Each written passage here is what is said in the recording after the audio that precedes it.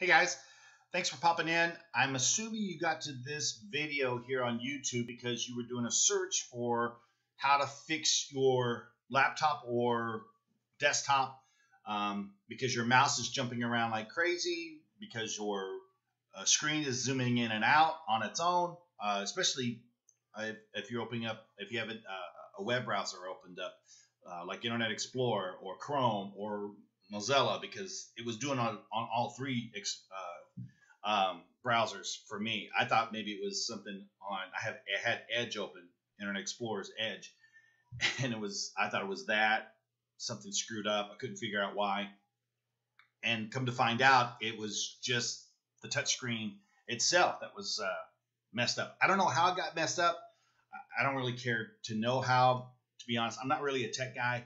I'm just kind of giving it to you in layman's terms here on how to fix this issue. I have a Lenovo C50-30 model computer, desktop touchscreen. But I don't even use my touchscreen because as a desktop, I just use my mouse and my keyboard. I don't really bother with the touchscreen. So what you got to do is you got to enable or disable the touchscreen, and that solves the issue. At least it did for me. And I'm assuming, and to do that, that's what I'm going to show you. So I'm going to switch over here to my laptop. That's my beautiful wife there, and my ugly self. So you should have on maybe you don't. I don't.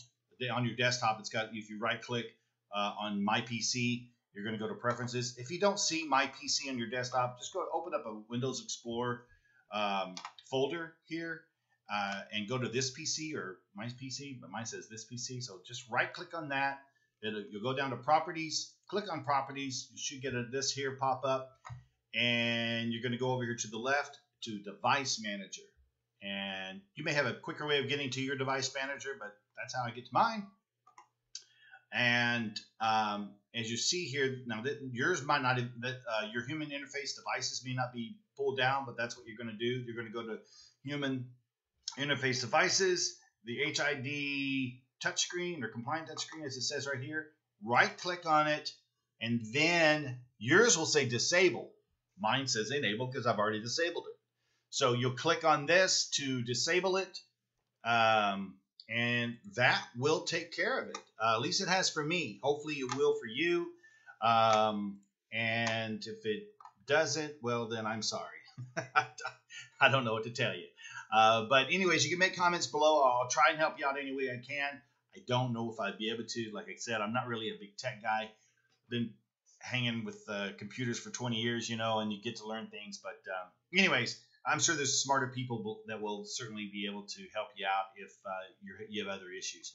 But anyways, thanks for popping in. I wanted to make this video just because I was very frustrated for 2 days. I couldn't figure it out, and hopefully this will help you a lot quicker. All right, thanks again.